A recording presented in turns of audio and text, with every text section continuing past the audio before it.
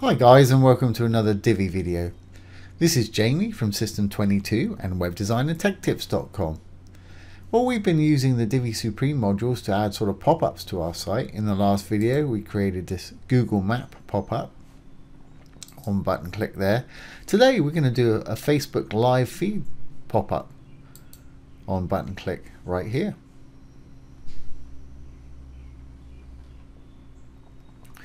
So let's get started. First thing we need to do is make sure you've got Divi Supreme Modules Pro installed, and I'm going to go down to the dashboard and click on it. And to make these pop-ups work, you really need to enable Divi Pop-up right here. So we're on Divi Supreme Pro, General Settings tab, Enable Divi Pop-up. So once that's all done, let's go to our page. And what I'm going to do, there's a little bit of CSS we're going to use today to make our feed a little bit deeper. What I'll do is I'll comment this out. And don't worry about writing this. I'll put this code below the video and you're welcome to use it if you want to. Okay, so let's just comment out that bit of script right there. And we're ready to go. Let's enable our visual builder so we can build on the front end.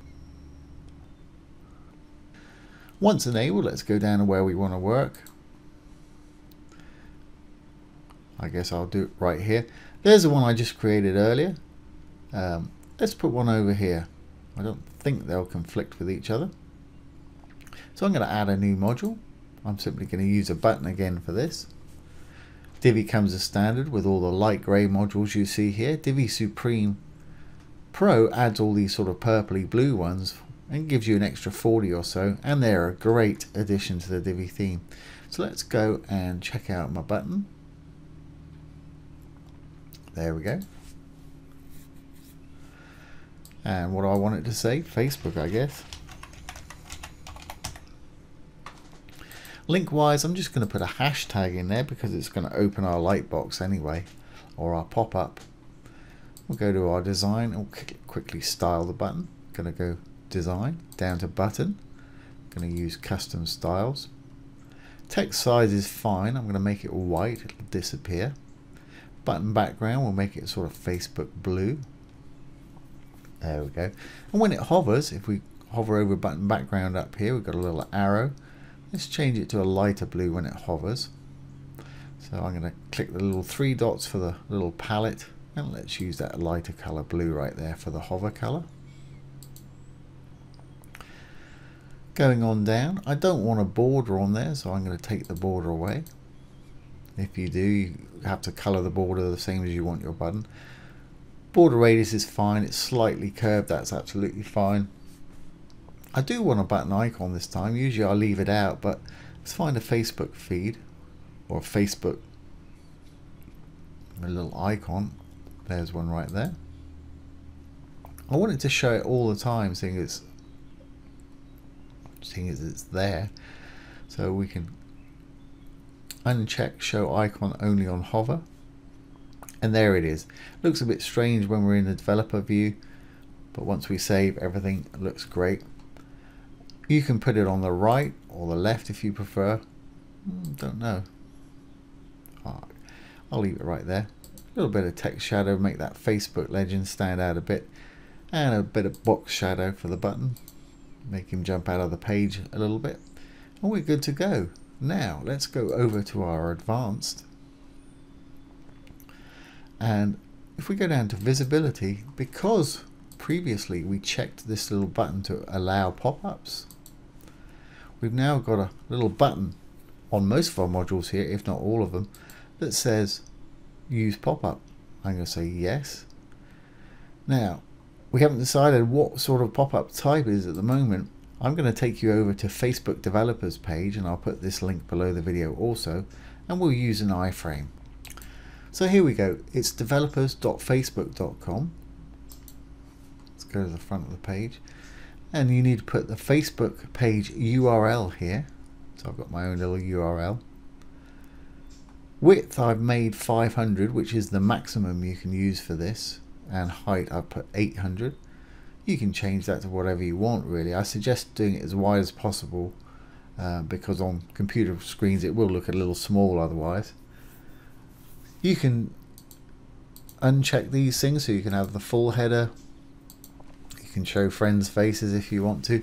I really don't. I'm going to use small header, hide cover photo. I'm just going to have my feed going on there. Okay, so when you're happy, hit the little get code button down underneath. And you can either write it into a code module like this. We've done this previously with regular Divi modules. Or you can use an iframe. I'm going to click on the iframe, but we only need the URL. We don't need the iframe tags themselves. That'll stop it from actually working. So let's grab the HTTPS from just after the inverted comma there and go down to right after the end of the ID number, and you don't need the closing inverted comma there either. So it's from the HTTPS to the end of your ID number there, excluding the inverted commas. Control C to copy. Now if we go back to our page, I want to use an iframe. Here is the iframe URL if we put in there. If you copy the script tags as well, this will not work. Okay, and we want it to trigger on module click, or a button click, or an image click, or a hyperlink, or a page load, or scroll. We just want it to do it on button click or module click, because seeing the module itself is a button, it doesn't make any difference in this particular case. So I'm going to go button click, that's fine. Don't want it to auto close. If you want it to auto close, check that, and you can give it a timer value. They got all kind of crazy fade in and fade out animations to use. There's a lot there. Have a look at them. There's some crazy effects. Pop-up position center, fine. Absolute, so it'll be there wherever they start scrolling. Don't want to use it full width because the max width that we can have for this actual thing is 500. So I'm going to pop this down to 500 as well. In fact, it might be easier just to type 500 in there. Otherwise you'll just have a black box around the bits that don't display. We'll use the overlay, which gives it that light box effect with a background color. You can change your colors here. We've got a close button, and by default it's on the inside, which is fine for me. The font size is there, and it chooses the X for you, which is standard for a close button, but of course you can choose any one of these elegant themes icons here. So I think we're in pretty good shape right here. So let's save this. Let's save our page changes, little purple button, to the green button to save. And let's exit the Visual Builder.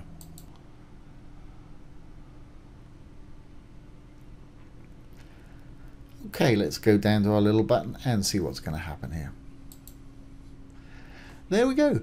Well, there's our live Facebook feed, but for me, it needs to be deeper. I want to be able to see more of it than that. And that's not a feature that's built into it. Like I say, we have to write a little bit of code for this. So I'm using Chrome here with the inspector. I'm going to right click on it and find the sort of parent div. And here it is. It's ETPB button 2 looks like. Let's add a height to it. I can take this down a little bit so we can see a little bit more. And let's say minimum height of, say, 700 pixels or 800 pixels, whatever you want. So min dash height. Let's say 800 pixels for argument's sake. And as you can see, that's made that a lot deeper now, which is more like it. Now, like I say, I will put this code below, but you may need to check out your particular one because it might have a different button ID. So I'm going to copy that.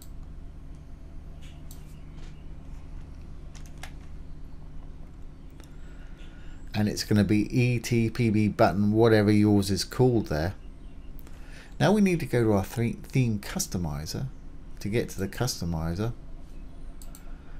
go down to Divi and theme customize.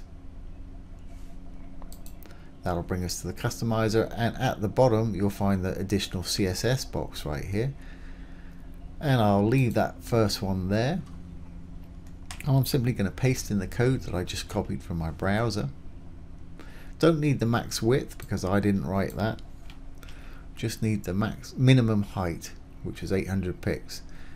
When you're happy, just save your content, publish. Now let's go back to our page, and that's a better looking one. Let's make sure it's going to work. We'll refresh the page.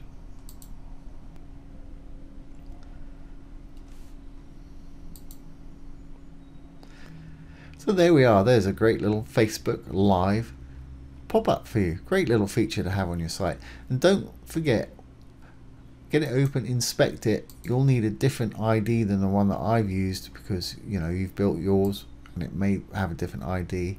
So go up until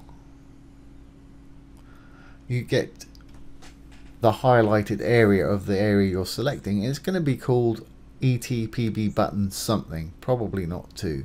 Yours might be a different one, but that's the ID you want to target. And there's that bit of code we put in there. Great.